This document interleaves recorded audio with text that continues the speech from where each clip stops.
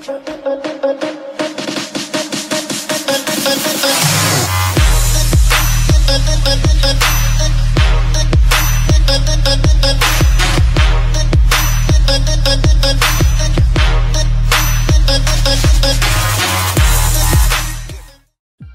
guys, welcome back to my channel. Today I'm going to be reviewing / showing you guys how my freshly meals went for the week. I had like 20 people say yes on my Instagram poll to do this video, so I really wanted to do it the second I finished eating the last meal because I was excited to do it. I was probably going to do it anyways, but I was excited to do it because you guys were excited to hear about it. So I'm going to go through kind of the process of it, and then I'll show you each meal that I had because I took videos like prepping it and stuff, and then I'll give you my honest review on each video, and then we can go from there.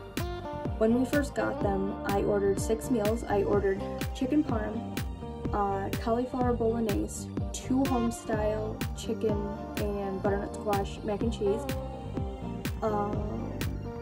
steak and peppercorn, oh, and chicken teriyaki. I completely forgot about that one. Cannot wait to talk about that one.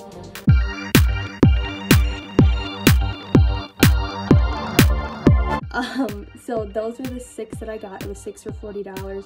I think it was just a first time thing, so you ordered it the first time for $40, and I think it went up to like $53. So I ordered it, and a week ahead it said it was coming on Tuesday of this past week. Today's Sunday, I'm filming this. It came Tuesday morning, actually before noon, I think.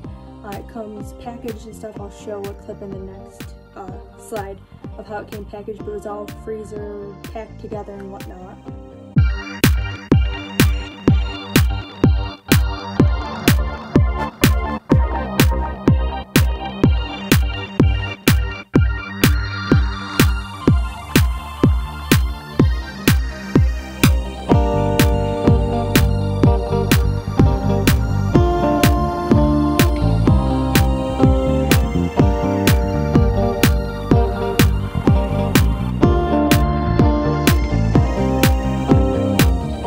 That's how that was packaged. It was honestly looked really professional, and I thought it was really cool that it was packaged like that, so that was definitely an A+ for that, and the packaging and delivery was on time, and it's actually earlier than I thought I was going to get it.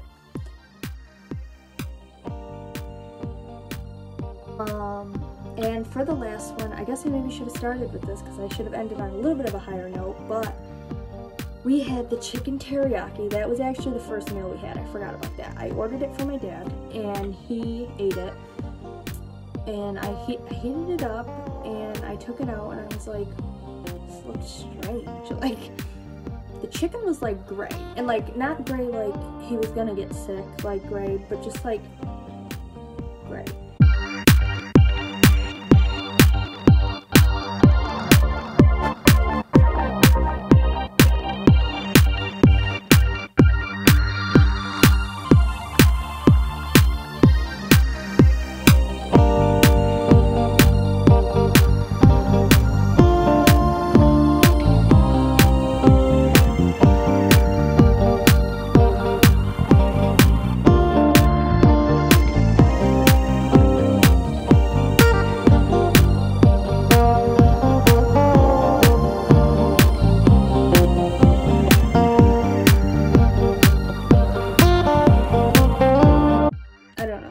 See it in the video, but I thought to myself, that's so weird. Like, I don't eat chicken teriyaki, but like I don't think chicken teriyaki is supposed to look like that.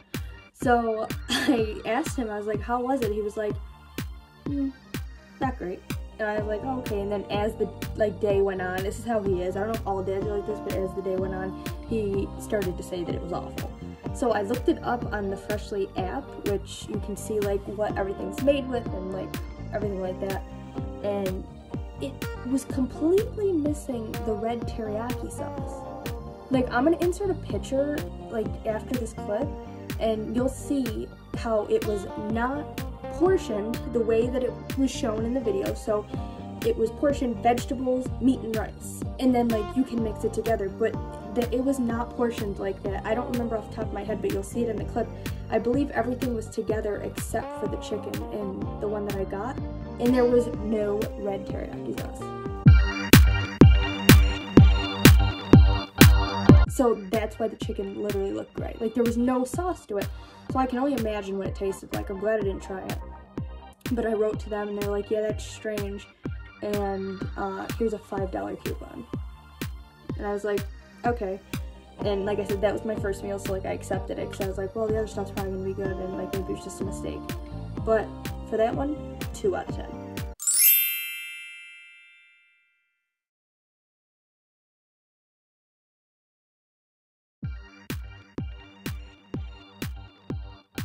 So the first night, me and my mom she had the chicken parm and I had the home-style chicken with the butternut mac and cheese.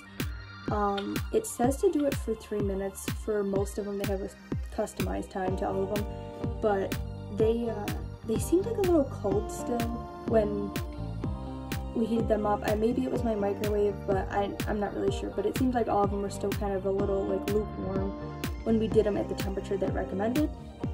But so I'll start with the chicken parm. The chicken parm was good. The sauce was okay. So I'm Italian, as you guys know, so I know they say Italians are picky with their sauce, which we are, but I'm not that picky. Like, unless it's like really terrible, like I can pretty much eat any kind of sauce or anyone's sauce. The sauce was actually better than I thought it was going to be for like a frozen kind of meal, and the chicken always breaks apart with a fork, and that went for like all the meals that had chicken in them.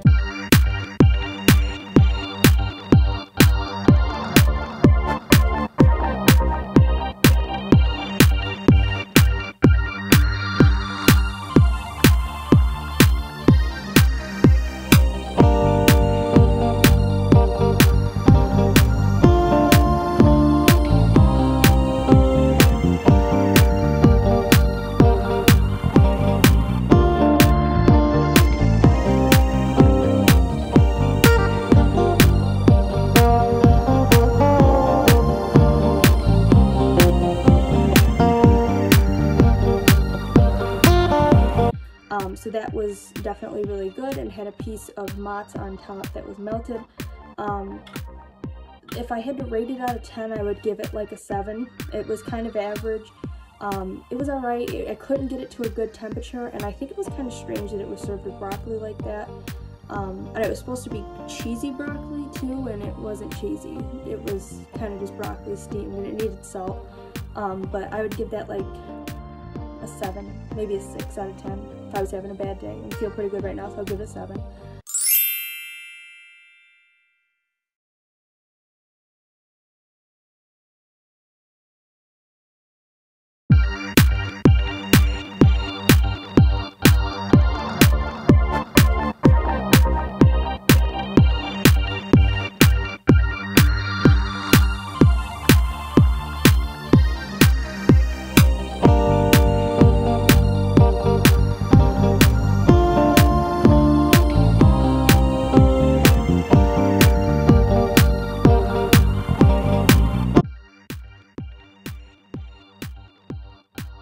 The butternut mac and cheese and chicken was what I had my hopes up for. I was super excited to show it off to my mom, and it was literally below average. Like, I don't know, I couldn't get it hot, and like the chicken was okay. It didn't have a lot of flavor. It needed a ton of salt, and I am someone who does not need a lot of salt on stuff, so that should speak volumes too when I'm talking about things that need salt later. It needed a lot of salt. It didn't have a lot of flavor, and I felt like the mac and cheese didn't have a lot of flavor either. I didn't even know until after I was done eating that the butternut mac and cheese was actually whole grain. I think it's whole grain or brown rice pasta. They were elbows, and then it's butternut squash into like cheese form, and that's what makes the cheese, so it kind of makes it healthy.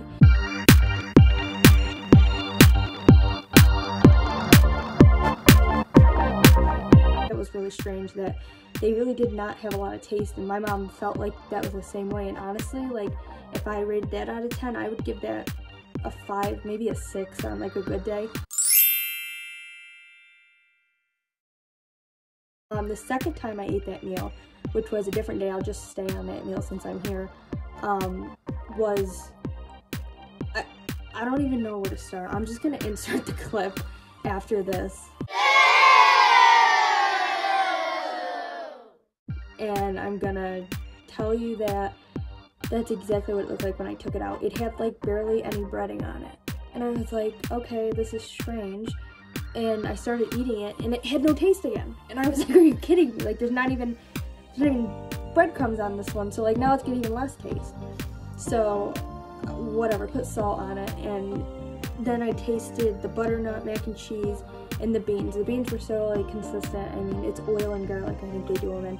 And this time it felt like there was more mac and cheese and less beans than it was in the one before.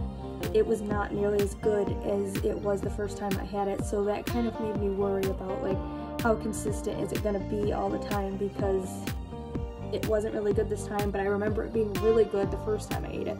The beans in that were actually very good both times, but like how hard are beans to cook? So I felt like they were not measured the same. Like I felt like there was significantly more mac and cheese the second time than there was beans, which I'm not complaining about that, but you should be getting the same serving size and all of these things. The mac and cheese was a little bit better than the time before, so that was a plus, but again, I'm not giving it more than a 6. I may actually give it a 5 because there was like no breading on the chicken, so 5 out of 10. We'll jump into the cauliflower bolognese. I'm just so disappointed because like it was so good when I had it in New York, and like I don't know, like I wanted this video to be really good and like rave about how good it was, but I'll tell you at the end. So the cauliflower bolognese I was excited about. That was the second most excited one I was excited for, because I had that in New York too, but I only had a bite of it when my grandma was eating it, so I was like, okay, I'll try it. It was good. I make it here. The cauliflower is the shell in this, so keep that in mind. If you don't like cauliflower stuff, which I know a lot of people don't, you're not gonna like this. But the macaroni is the cauliflower, which was good. I liked that. And the bolognese was, the sauce wasn't bad. It had a lot of meat in it. It was a lot of sauce for the amount of macaroni that there was.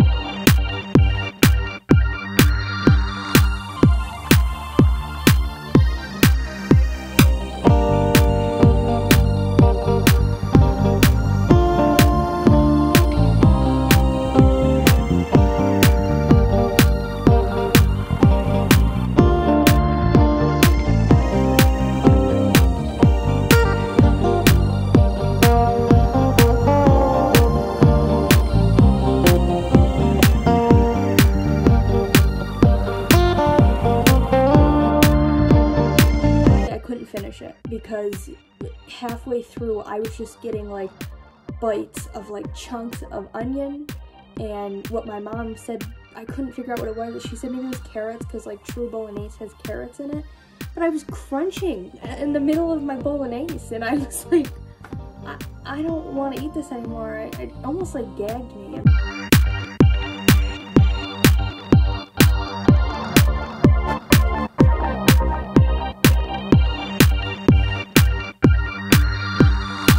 I really do. I hate talking bad about stuff, but it was not good. That was the only meal like I really couldn't finish. Like it was not good, and it was so oniony. Like 4 out of 10. Moving on. I can't even talk about it anymore.